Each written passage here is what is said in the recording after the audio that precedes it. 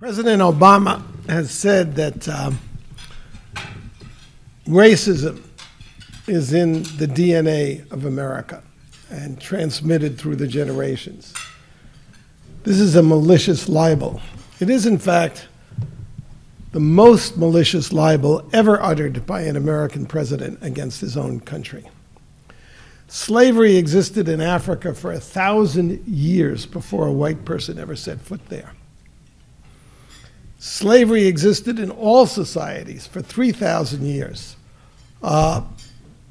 Just it was it's what you did when you conquered your enemy. You enslaved the men and the women.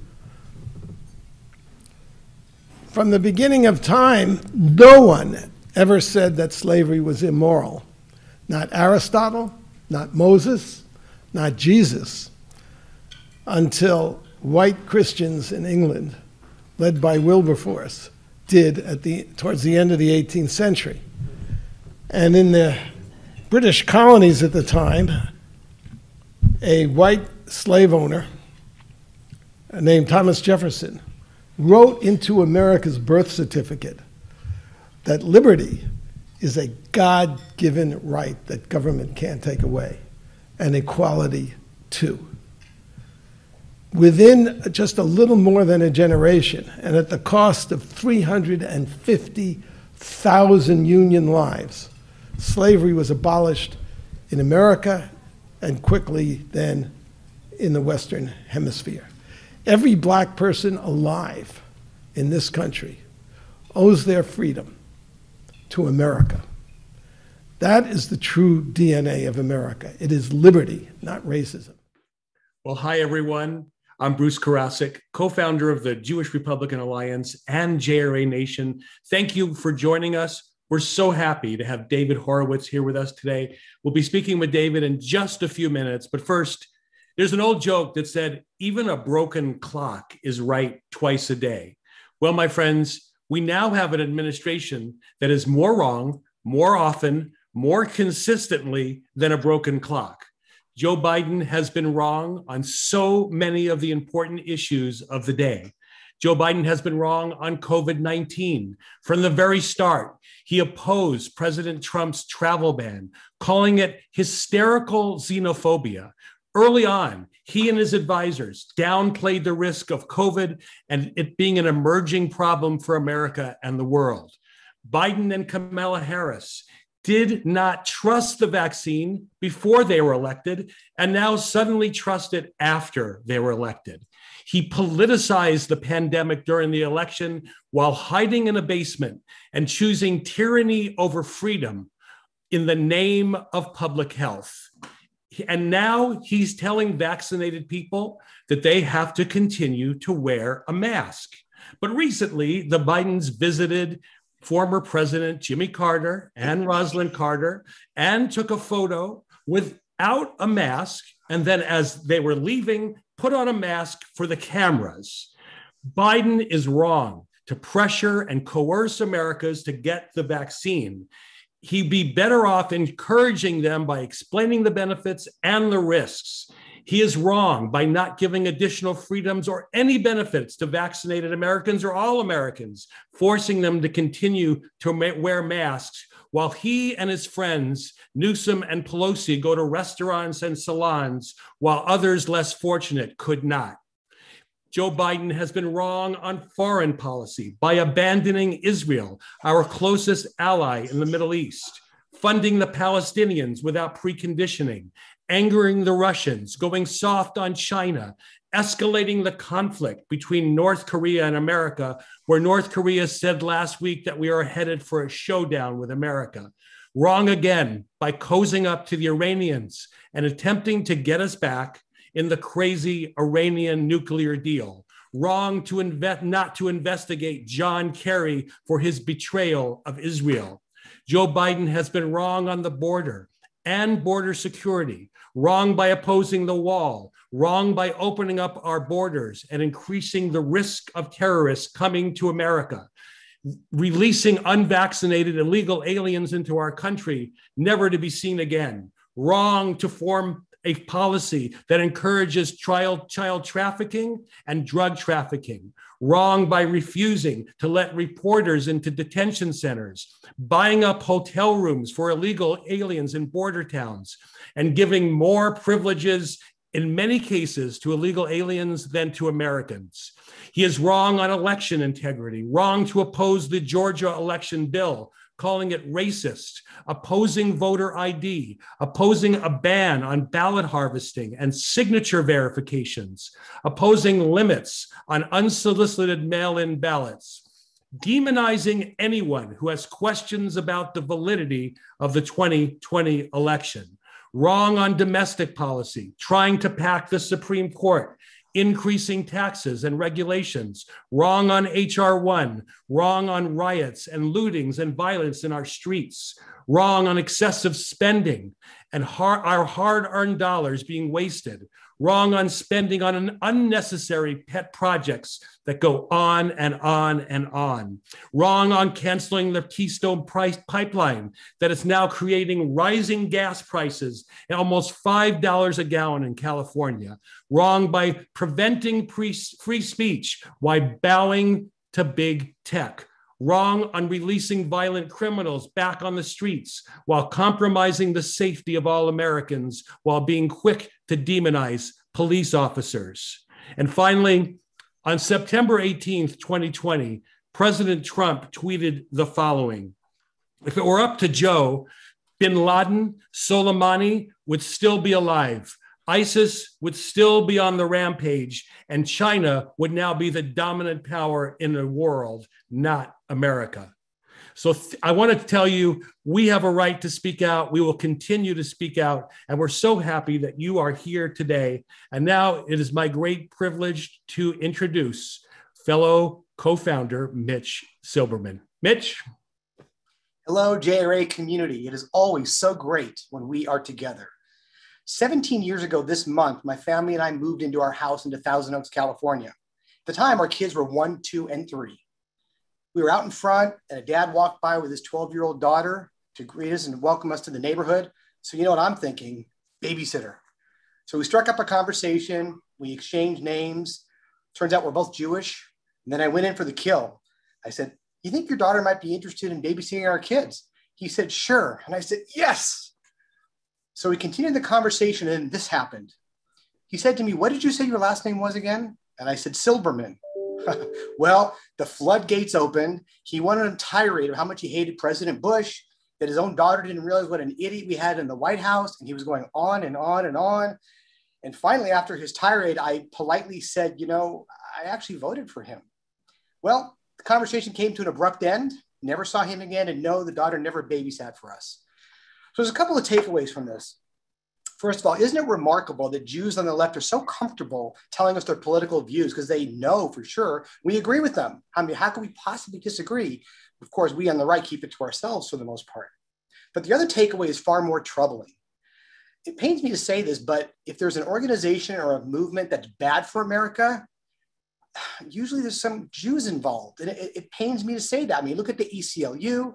Look at now the ADL, Black Lives Matter being in favor of the Iran deal. These are bad. These are bad for us. They're bad for our reputation. This is bad for America. And the Jews are known for so many fantastic things. I mean, think about it: hard work, family, education, success, charitable giving. We helped found the NAACP. We walked shoulder to shoulder with Martin Luther King. Of course, not to mention the 10 Commandments and bringing ethicalism to the world. Monotheism. So my mom of blessed memory used to say that when something bad happened on a grand scale, please don't have Jews involved. We don't need the bad press. So obviously you didn't tune in today so we could cheer you up, right? So what do we do about it? And as I've said over and over again, you have to engage. It's incumbent upon us that we engage with those that we disagree with.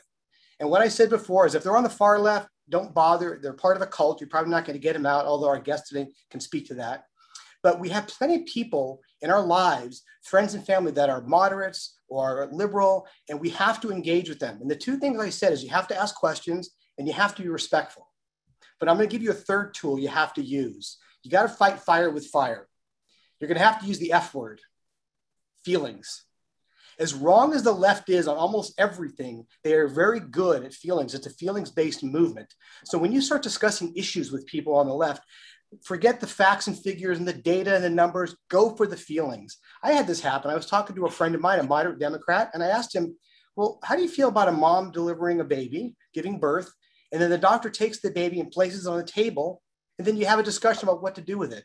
He was horrified. He said, oh, no, that's wrong. I said, well, that's the position of your party today. And you can also ask, well, do you think it's a good idea to give Iran billions of dollars when they purposely out loud chant death to America and death to Israel? Do you think that's a good idea to give them billions of dollars? And do you think they may use that money to harm us, kill us? So you've got to go for the feelings. You got to go for the emotions because it works.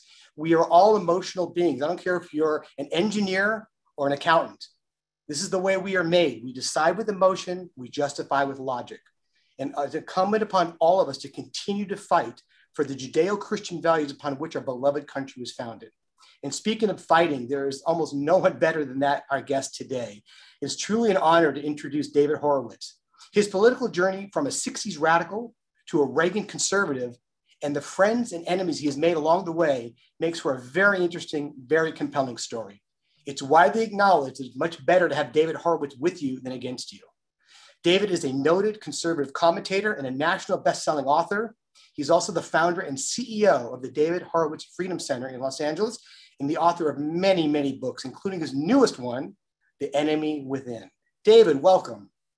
Thank you. It's the book. Fantastic. Notice who the enemy is. Yeah.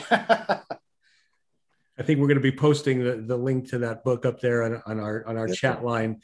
And David, welcome. Thank you so much for being here. The last time we saw you was at your remarkable and amazing 80th birthday party, where we had Rich Little and Larry Elder and Mike Huckabee, to name a few. It was a great celebration, and we were so happy to be there to celebrate with you. In my opening remarks, I commented pretty harshly on the Biden administration and its history. So I'm curious to hear your thoughts on now President Joe Biden and what he's done so far and where the country's going. Yeah, the Alzheimer puppet, Joe Biden. Too much. I said anything Joe Biden has to say. I don't know if you saw the clip of Nancy Pelosi saying to Jen Psaki, we don't want him to talk. Look, we're in the early stages of a fascist regime.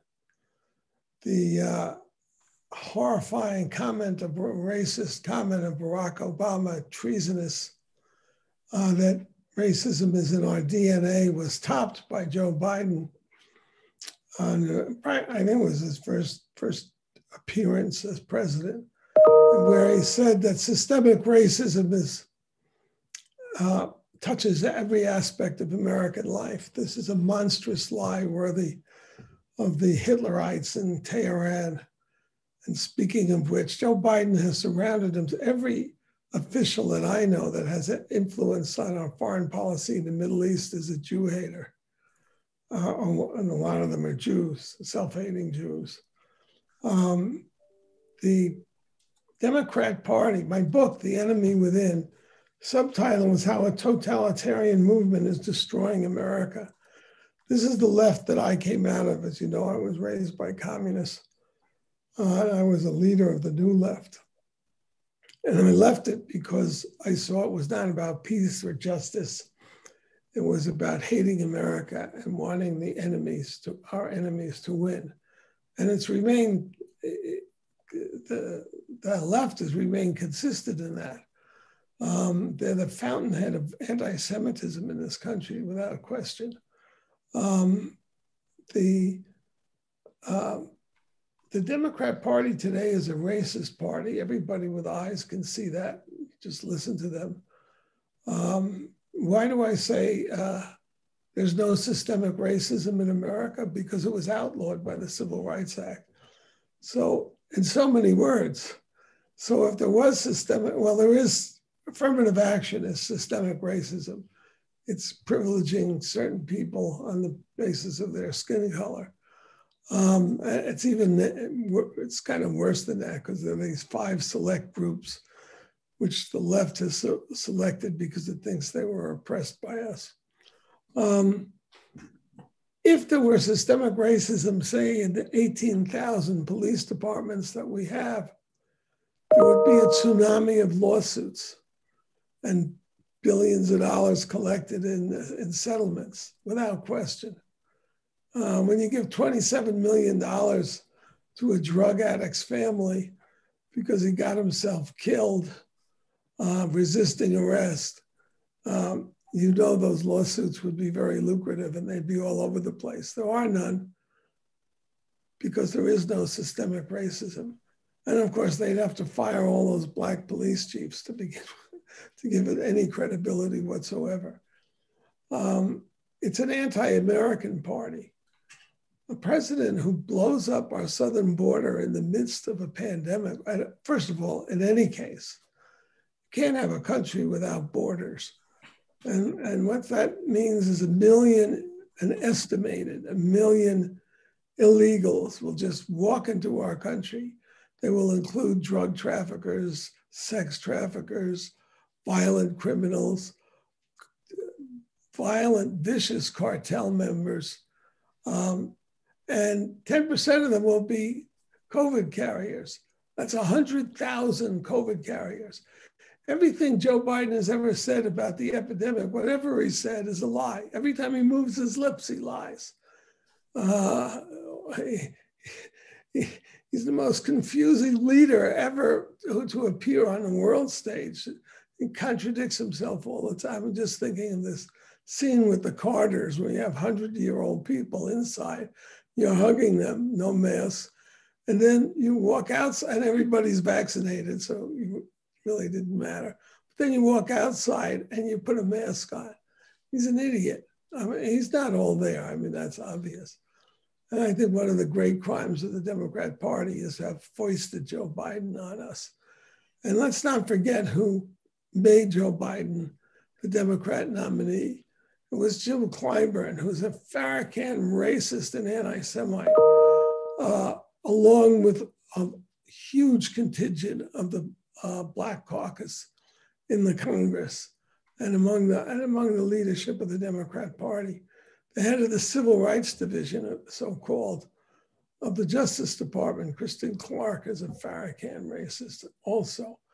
Cori Bush is a Farrakhan racist. I mean, I could go on and on, but my message is that we have to take very seriously what's happened. What has the Democrat Party done for the last 10 years? They've conducted a campaign against every crucial aspect of America's political democracy. The latest, of course, is to pack the Supreme Court, which would destroy the independent judiciary. It would mean that the Supreme Court is an appendage of the legislature and therefore unable to tell Democrat legislators that they can't pass this bill because it's unconstitutional. And they have a raft of unconstitutional bills and policies. Joe Biden has introduced systemic racism into every aspect of the White House policy programs. They're bailing out small businesses for everybody who's not white. That's illegal. You can't do that. But it's going to take years in the courts to fight it.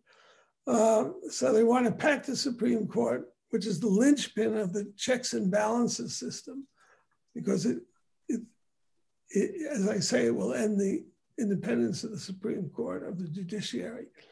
They want to abolish the Electoral College, which is in the Constitution, because it forces compromise, because it forces presidential candidates and campaigns to campaign in battleground states where they don't have an inbuilt majority, as the Democrats do in California and New York. That forces moderation. They are at war with voter ID because they are practiced and relentless practitioners of election fraud. it's treason these days, according to the Democrats. And I just lost a friend of 67 years over this.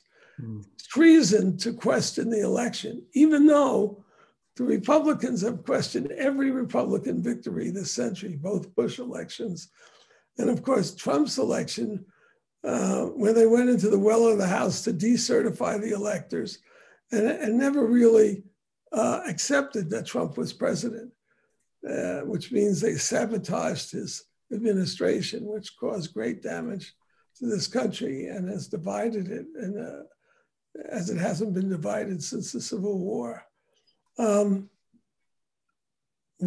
Here's the voter ID question is transparent.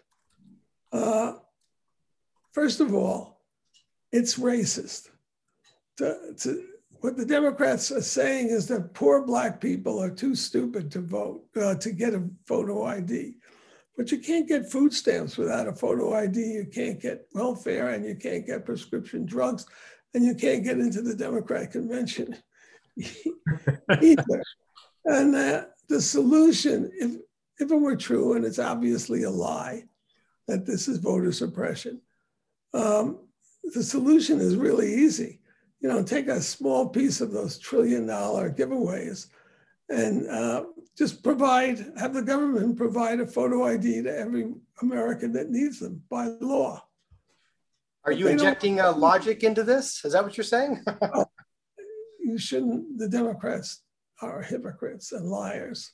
Yes, they are. And they are destroying America systematically. These are, just a few of the things.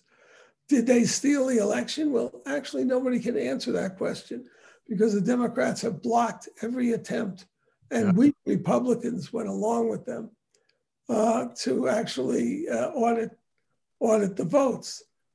But if you look at the statistic, first of all, I've never seen this statistic, but Joe Biden won by 0.027%, which is 40,000 votes out of 159 million, centered in the battleground states. Trump did what unprecedented. No incumbent president has ever increased his vote. He increased it by 10 million votes. He got 94% of the Republican vote. And this Alzheimer's case, who couldn't campaign from his basement, he came in fourth in the Democrat primaries in Iowa, fifth in the Democrat primaries in New Hampshire, a distant second in Nevada. And and what they're claiming is he got 16 million more votes than Obama. I got a bridge to sell you, believe that. But you can't raise this. Recounting the same votes over and over again and not checking the accuracy of the vote. But I want to just talk a bit about January 6th. January 6th was a demonstration. If you've read Trump's speech, what he said was he challenged this election result, which according to Nancy Pelosi is treason. She actually said Republicans are enemies of the state, in so many words. He questioned it and he said, there are weak Republicans. First of all those battleground states, the legislatures are controlled by Republicans who didn't stand up, like as in Georgia. So he said, we have weak Republicans. I want you to go and protest peacefully and patriotically and try to stiffen the spines of those Republicans who would be in the Capitol. He also, by the way, for those who think he incited it, well, I think is not something you want to associate with Democrats. He offered 10,000 troops to guard the Capitol that day, January 6th, which was rejected by I call her Nazi Pelosi. That's what she is. Was rejected by Pelosi to lure everybody into a trap, the 10,000. But Trump said, if you fail to stiffen, and this is all in a speech, it's on the web, everybody who cares to can read it.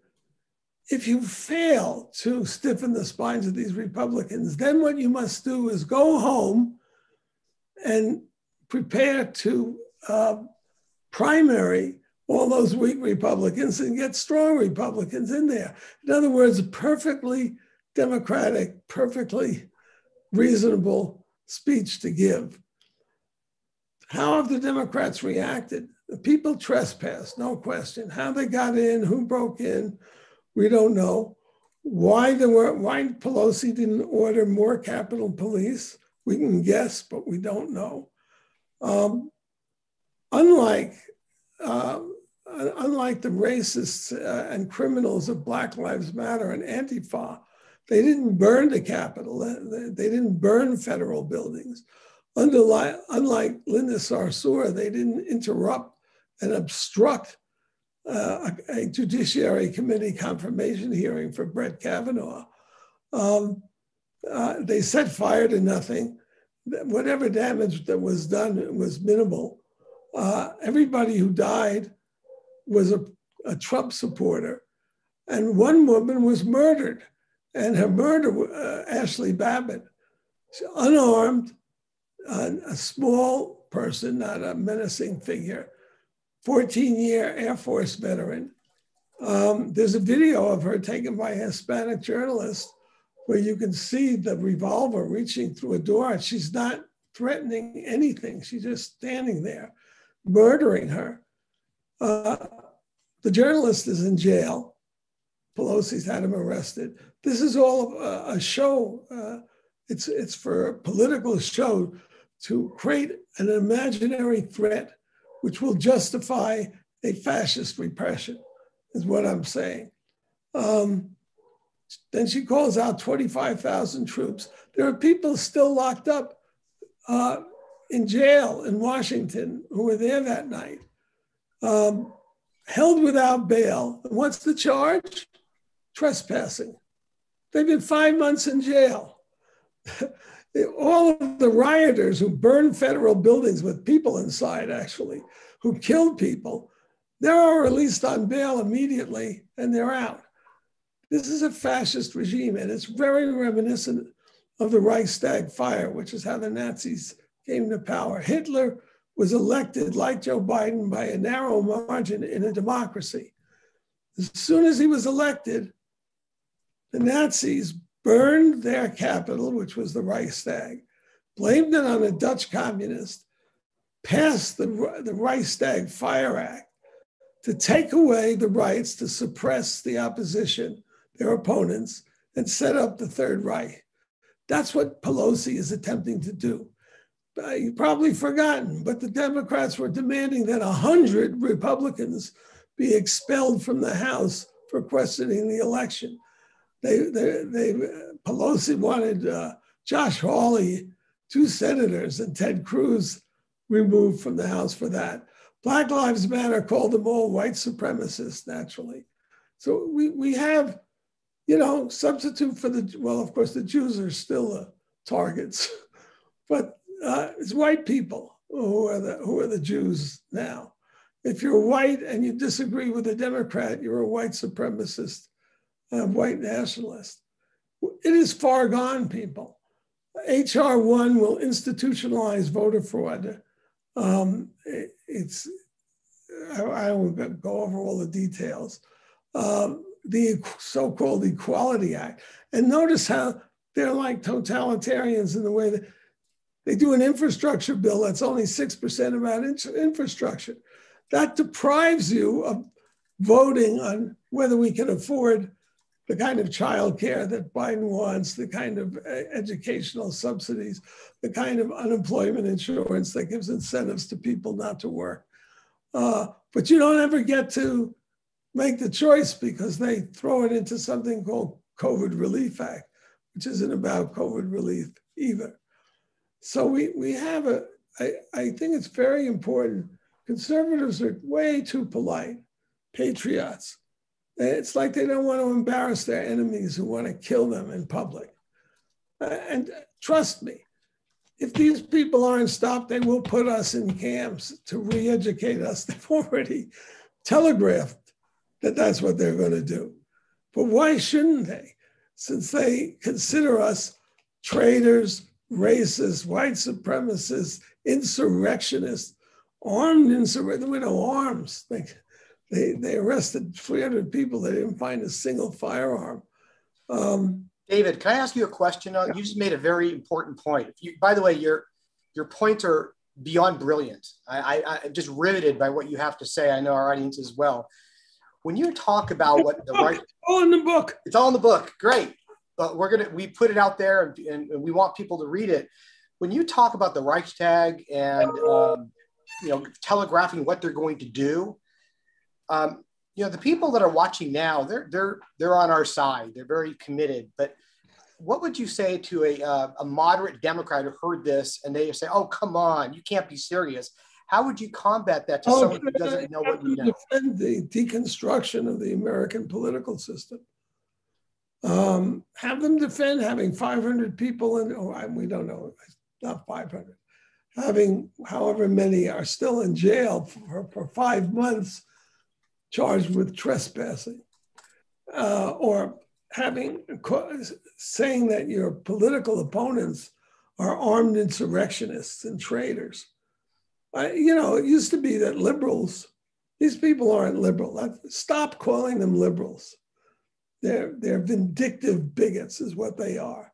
They're not liberal about anything except sex, hard drugs, spending other people's money, coddling and releasing, supporting criminals, and giving aid and comfort to our enemies. Joe Biden, the first things that he's done is to restore money to the Islamic Nazis of Hamas and the PLO. These people are evil. And again, stop being polite when you discuss this. There is no Palestinian cause. Israel was built on land that belonged to the Turkish Empire. They're not Arabs. and there were no Palestinians. It's an invented nationality. So this is a Holocaust that's being planned, aided and abetted by Obama and Biden, the chief aiders and abettors of this. The very idea that you could have a deal with the Iranian mullahs is insanity. Who believes it? John Kerry is a lifelong traitor. He started by, testifying to atrocities that he never witnessed, allegedly committed by Americans in Vietnam. And now, he's married, his family is married into this Nazi regime in Tehran. Got to start using the right language, even though at first people will be shocked by it, I guess. I feel a little lonely in that, there's one Republican who's called a Democrat, and it was a Black Democrat, a racist, and he was a racist, is Donald Trump. The only Republican I know who's referred to the left as fascist is Donald Trump. I mean, this guy is showing the way. Follow him. David, is Donald Trump the future of the Republican Party? Absolutely better be. And that's what we think. And so many people have tried to stop him, but he's the only one that has publicly stood up to the name calling. He has learned his politics, his style, from fighting the mafia and casino unions. That's the base of the Democrat Party. That's when they are mafia. Come on. I mean, what Republican could get away with calling Democrats enemies of the state? Come on. You never hear the end of it. But Republicans and conservatives are also polite. They don't mention it. Yeah, our party is filled with, I'm with you, David, our party is filled with honorable gentlemen who want to lose with dignity. Those days have got to be gone. Forget that. So I have a question. For those of us who have yet to read your book, The Enemy Within, what's one of the most shocking things that would be revealed to us in that book? Well, what I do in the book is, first of all, deal with the ideology that unites all these people. Identity politics, cultural Marxism, it's crackpot racism is what it is. And the whole sexism, all these left-wing isms. I mean, there's a chapter on Ta-Nehisi Coates, for example. Anybody not know the name Ta-Nehisi Coates? He's probably the most prominent writer on race in America, him and Ibram Kendi now. Son of a Black Panther, won a National Book Award, has a MacArthur Genius Award. A raving lunatic racist, very good writer. But other than that, why do I call him a raving racist? Aside from saying that America is built on plunder and racism and whatnot, the center of the book that won the National Book Award for Coates was the killing of his friend. I forget his last name, something like Prince Jones. His friend was Black and was killed. The cop accused him of trying to arrest him as a drug dealer. And he tried to run the cop over and the cop killed him. And the hard thing for Coates is the fact that the cop is Black. And he goes on in his book, not only is the cop Black, but everybody who appointed him in Montgomery County, everybody in authority is Black too. How does he explain that? White people did it. There is no, Black crime, Black on Black crime, I forget what he calls it, but it's an illusion. Behind it all are white supremacists. This is the toast of the town. He writes for the Atlantic. I mean, this is where the so-called the liberal elites are in our country. I deal with the blacklist, which is very, well, I have one of the things I'm proudest of in this book is my account of the Kavanaugh hearings. I mean, conservatives have written books about the Kavanaugh hearings, but they don't come near to what actually happened. This intimidation by the Me Too leftists caused the Republicans on that committee to shut up until Lindsey Graham's late outburst. But look, Christine Blasey Ford is a proven liar. First of all, they hit her until they knew they had lost it. Schumer had this demonstration on the steps of the Supreme Court saying that, that he was going to die stopping Kavanaugh. Why hold hearings? And every Democrat on the judicial and Republicans went along with this. And they couldn't even question Christine Blasey Ford, who was exposed as a blatant liar by this. They got a female prosecutor. That's how powerful those ideologies are. So a lot of the book is that. Then I deal with the blacklist. I gave a speech to ALEC 2 years ago, in 2018, in August. And I basically, ALEC is an association of state legislators, and it's bipartisan, and it's about small government and things. And I got invited by a group that wanted to hold a constitutional convention. And so I used the occasion to say, Republicans are pussies. They don't use their power. You have to follow Donald Trump. And the examples I gave are Republicans control a lot of states, yet Black Lives Matter is in control of the curriculum in California, in Philadelphia. In California, the Muslim Brotherhood has a whole curriculum. And Republicans say nothing. That's what. And that was one sentence. I call Black Lives Matter a racist organization. And I don't know what I referred to the Muslim Brotherhood. That's in a 12 or 15-page speech, which is on the internet. Some Democrat who was there, she experienced shell shock listening to me talk. She said it was a catastrophe. And, this racist Horowitz, it was the Southern Poverty Law Center has me as one of the 10 most dangerous hate mongers in America. Before I knew it, they had organized 79 leftist organizations to write a letter to the sponsors.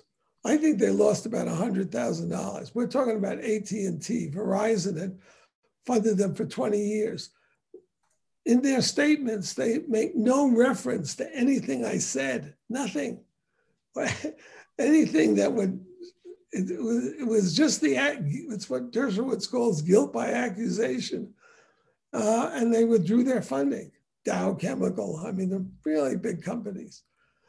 That was August. The midterms were launched in September. Ron DeSantis was already under attack for saying he didn't want a socialist drug addict. He didn't use the word drug addict, but that's what he was, to monkey up the economy. He said a socialist. So they already were attacking. They were already attacking him as a racist. We let the dogs out. I bought a dog silencer, but it doesn't have a battery. Hey, David, I have a question for you. I want to finish this story because it gets much worse. Uh-oh. So before I know it, the Democrat Party is taking up this claim because DeSantis spoke at 4 of my events. The headline in the Huffington Post was, Ron DeSantis gives 4 paid speeches for infamous racist David Horowitz. It was all over the Florida papers. I mean, I was praying the whole time that he would win. I mean, he's a really great guy. I mean, it's kind of isolated me a little. If I were him, I wouldn't be coming to my events again. But this blacklist is huge. People don't realize what it affects and how much it affects. I mean, so right now I'm blacklisted on Fox, and I can't figure out why. But my guess is it's the fallout. It was across the nation. GQ, New York Magazine. I mean, I could go through all the magazines. All repeated this story. Of course, I didn't pay DeSantis, but I'm also not a racist.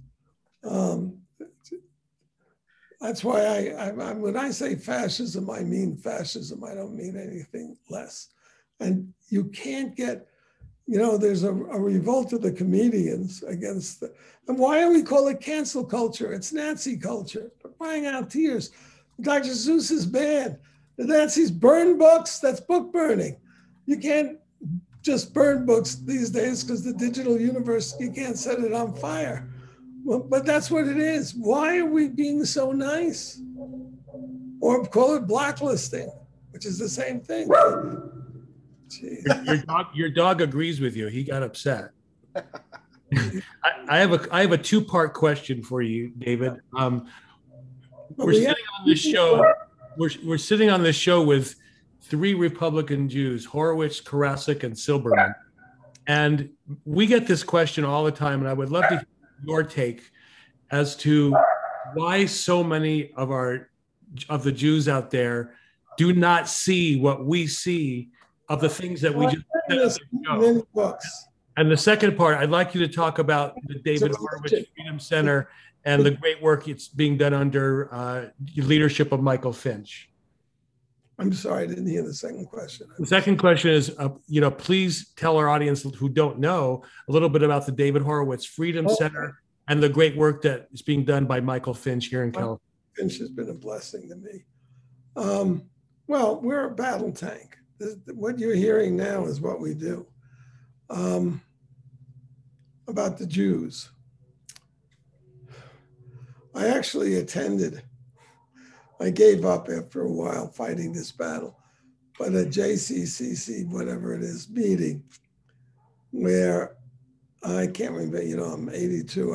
It's very hard with names, but some state Jewish Democrat legislature, he gave a speech and said, "We are the light, they are the darkness," meaning Republicans.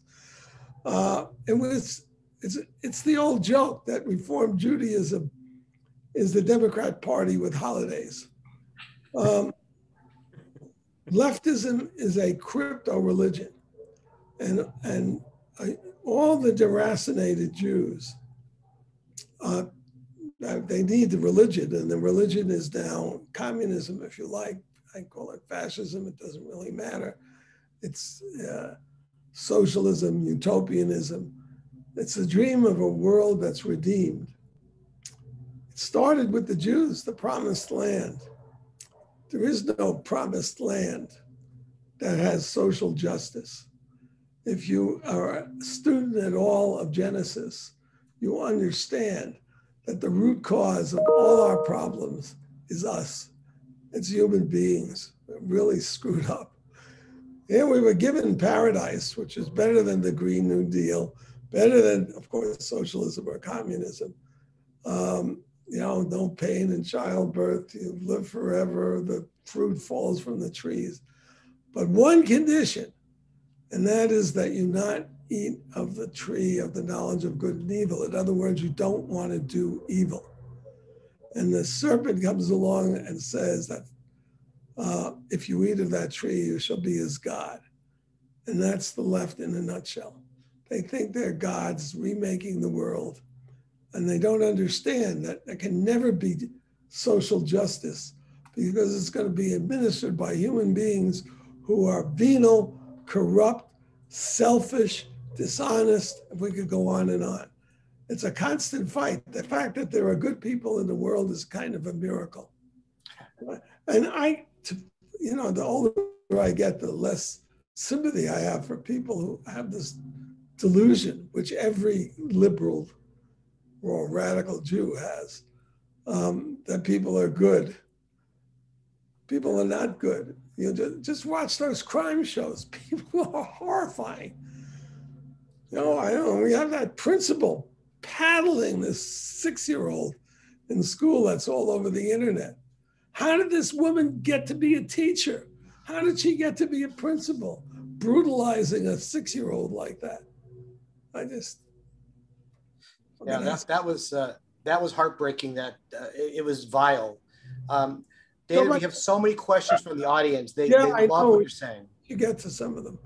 Yeah, because we only have a little bit of time, but we have a great question from Ruben G, who says, I believe Obama is actually calling the shots, telling Biden and his handlers what to do. What do you think?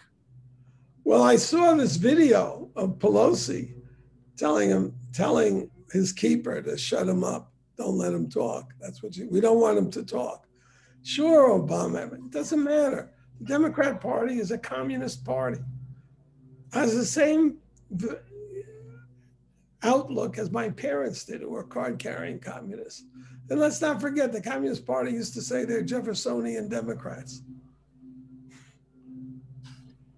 We have a question from Howard W. He said, while there's probably a number of things over time, if you had to pick one thing that changed your direction from a liberal Democrat to a conservative Republican, what was the turning point? I hated liberals. I came to appreciate liberal America when I left the left. And I wrote an autobiography, which has all this, but I was the editor of the largest magazine of the left in the 60s. And I was introduced to the Black Panther Party by a Hollywood producer. So nothing has really changed. And I raised $125,000 to buy a Baptist church in East Oakland. I called it the Oakland Community Learning Center. And since I believed our own propaganda, I thought the racist government would put it out of business. I created a tax-exempt foundation to run it, that if the books weren't kept, I was just looking to see if my dogs are going to erupt again. If the books of the Learning Center were not correctly kept, they would shut it down because they're racists. And they couldn't recruit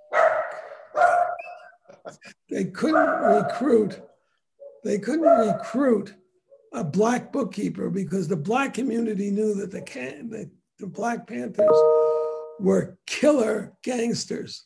They killed people, all of them Black, except this woman that I got to keep the books of the school. They murdered her. Her name was Betty Van Patter.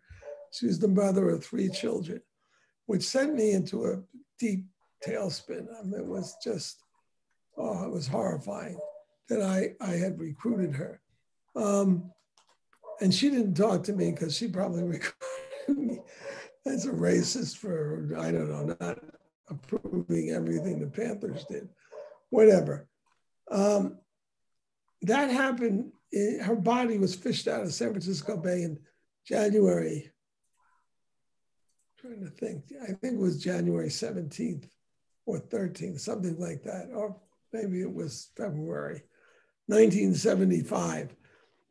In April, the United States was forced to withdraw from Vietnam because of the left, the pressures of the left, with too much domestic chaos, too many bombings, and so forth. And that was the great victory of the left. The communists came into power. They proceeded to slaughter 2.5 million Indo-Chinese peasants, including everyone who wore, in Cambodia, who wore eyeglasses because they carried the bad ideas of the past. That's the leftist delusion. They're redeeming the world. So I knew I was involved in an evil movement. And the first thing I wanted to do was to warn people about how malicious and evil the left was. It wasn't a movement about peace and justice. It was a hate America movement. And that movement is now in control of the Democrat Party. That's our state. The good news is that Trump has created the first conservative mass movement in the history of the country. If people get in the faces of the teachers in these schools that are indoctrinating the kids in Marxism and hate Americanism, if they get in the face of the Mark Zuckerbergs and the Jack Dorseys, why aren't there demonstrations at the headquarters of Twitter? Anyway, that's the path to liberation.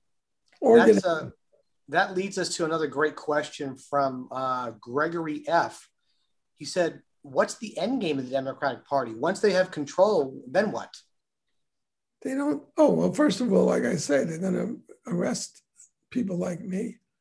They're going to, well, they've already tried to criminalize dissent. Look, we have, after January 6th, they had a 2-month stand down in the military while they hunted extremists. Guess who they are?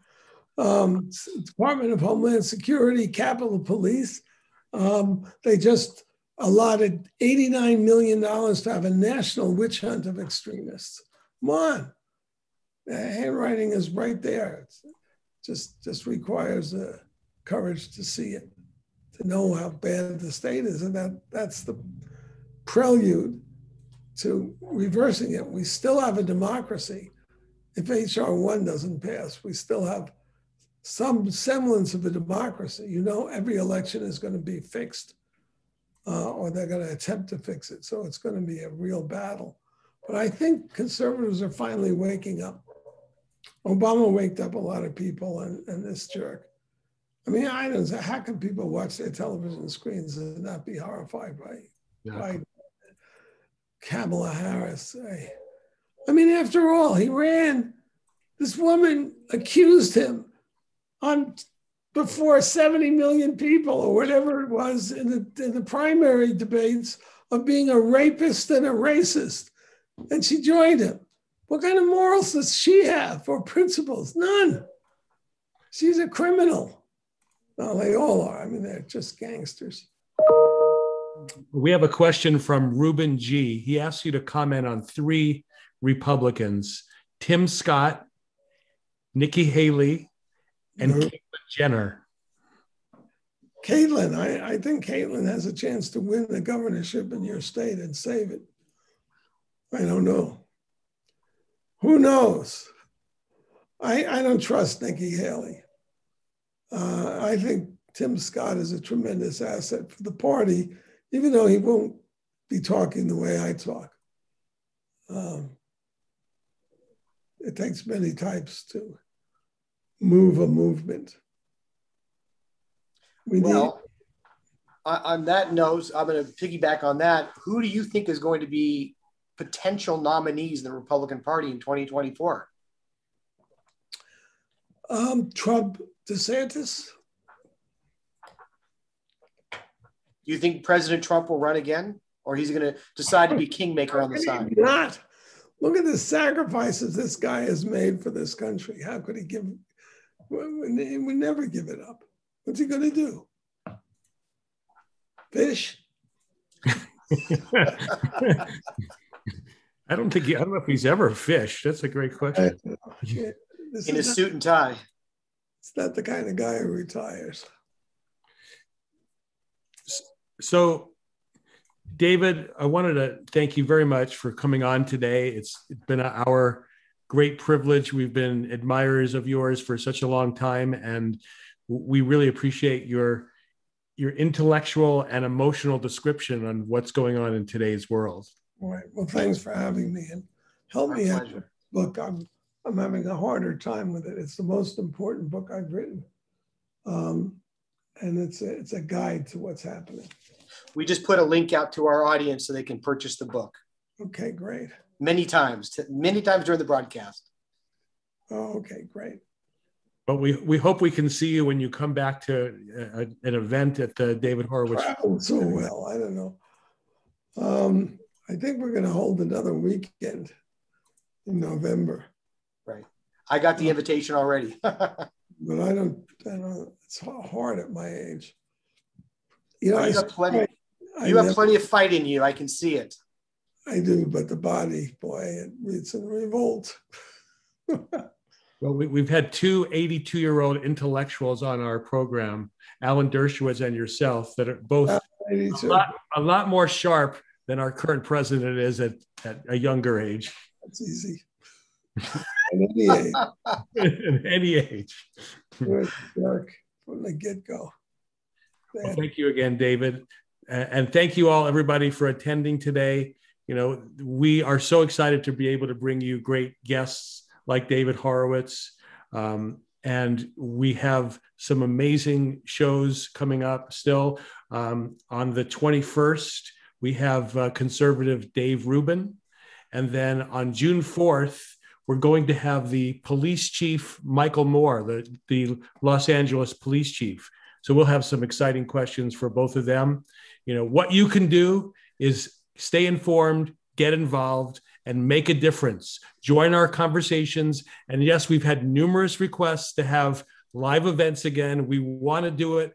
We don't want to do it with masks, and all the venues are requiring masks. So we're hoping to make that go away. But we want you to keep watching, get involved with our social media, and please make a donation, get involved, refer a friend, help us grow this. We need your support to be able to fight for these important issues that we all talked about today on today's show. So a special thank you again to David Horowitz.